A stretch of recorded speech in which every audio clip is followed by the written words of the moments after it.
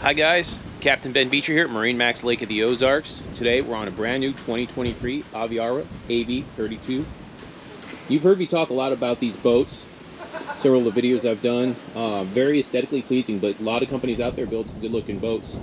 This one really won me over on the performance, the ability, and just the overall riding style this boat really has.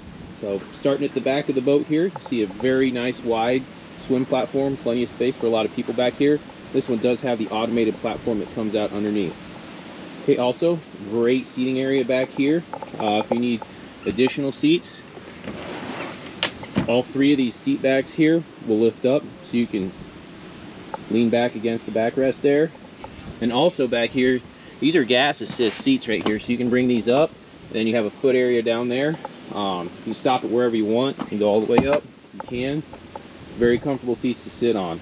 Also, one of the things I really like about these boats is the dedicated fender storage. So you open this up underneath here, you're going to see a place for 4 fenders, so you're not having to ask your passengers to get up from their seats so you can dig your fenders out. Okay, walking into the boat here, notice that we have a trash can. This is one of 2 trash cans on the boat. It's a nice feature. Plenty of places to throw the empties. We have a nice wet bar area here. You have nice storage underneath here, as well as a storage tray up here. Great place to throw the lines, koozies, and cell phones. Also underneath here, you're going to have your cooler and your wet bar with a bottle holder right here. Over on this other side, you're going to have this nice L-shaped lounger. Storage underneath the seats, except this one, you're going to have more storage for cold ones and another cooler.